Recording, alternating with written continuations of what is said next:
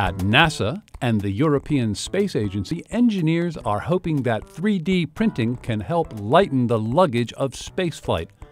They're adapting the 3D inkjet printers so popular on Earth into the portable machine shops of space, capable of printing tools, spare parts, and one day, perhaps, even shelters for space colonists.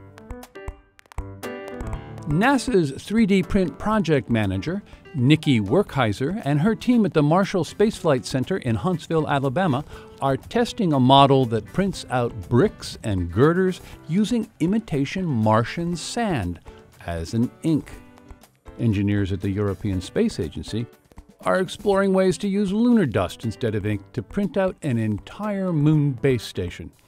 And on a recent trial run, they mixed simulated lunar dust with magnesium oxide and binding salts to make massive building blocks weighing 1.5 tons each. Now, the 3D printing concept is taking tangible shape in space, with the first objects printed in the microgravity of low Earth orbit.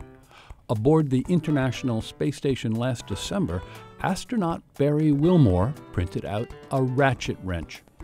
An engineer at Made in Space Incorporated, based in Moffatfield, California, designed it on Earth and emailed the required computer code. Captain Wilmore then printed the tool on the company's experimental 3D printer, especially designed for microgravity. It took about 3 hours. The spaceflight analysts say the plastic wrench is a milestone in microgravity manufacturing that could transform the logistics of space exploration.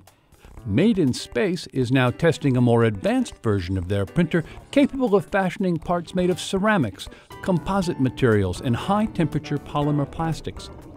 And like the European Space Agency, they're also experimenting with an ink made from simulated moon dust. They say it's like printing with powdered sugar. Many scientists agree that all this technology is still very experimental. But if all goes as planned, one day a 3D printer may well be in the carry-on bag of every solar system traveler.